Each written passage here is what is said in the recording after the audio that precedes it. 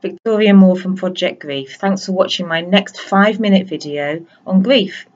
So as you can see on the board behind me, I have the dreaded words that everyone sees when either they come to see me for coaching or they come to one of my workshops. The reason it's so dreaded is obviously because it says tell the truth all the time. Now, how many of us are telling the truth all the time? And this isn't just about lies or fibs about what you did or what you didn't do. This is the emotional truth. How many of us are actually heartbroken, sad, depressed, and just feeling terrible? And as soon as someone asks that question, how are you?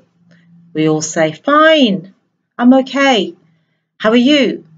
And that's how it goes. And then the other person will respond in the same way.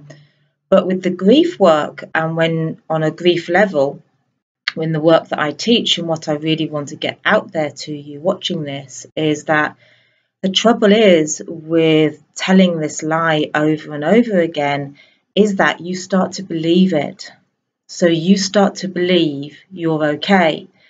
You know you're not okay. Inside doesn't feel okay.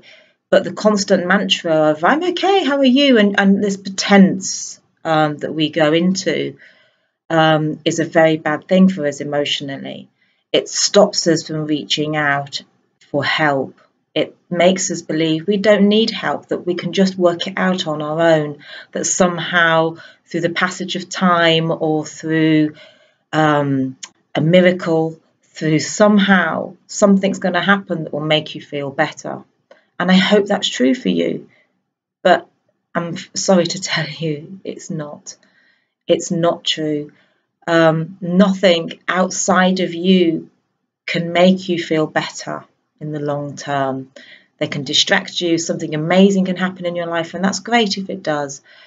But it's only going to be temporary before those old feelings start to come back and you start to not feel good about yourself. And you start to go over in your mind about what's happened, what's gone on.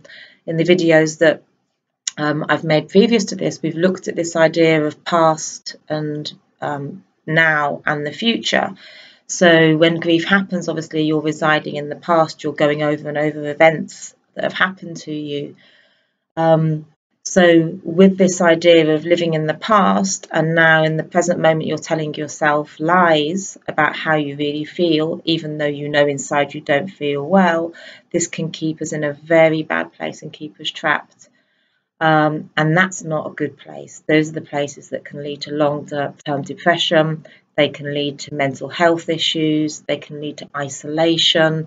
They can lead to a really bad existence for a lot of people out there. And if this is you and you're ready, you're watching this because you're ready to take the next action, then keep watching these videos, reach out and see if this information can help you. So tell the truth all the time. Obviously, this doesn't mean you go around telling everybody what's gone on in your life. Nobody wants to hear that in the supermarket. Nobody wants to hear that when they just say, hi, how are you?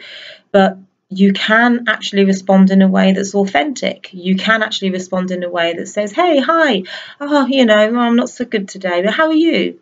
So what this does on an emotional level is keeps you on track of where you really are, and it stops you lying to yourself, because the lie to yourself can keep you trapped in misery for way too long.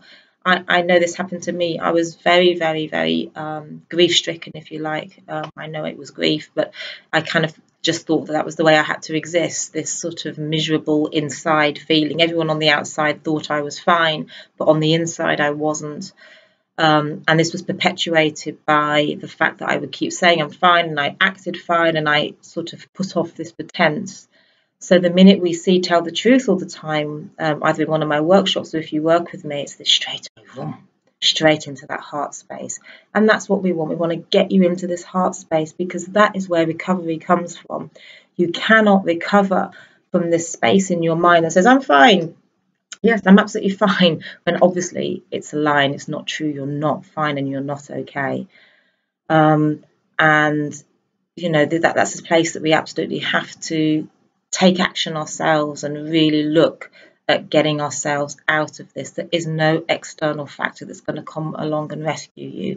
You have to go within. So that's my 5 minutes for today, and I'll see you tomorrow.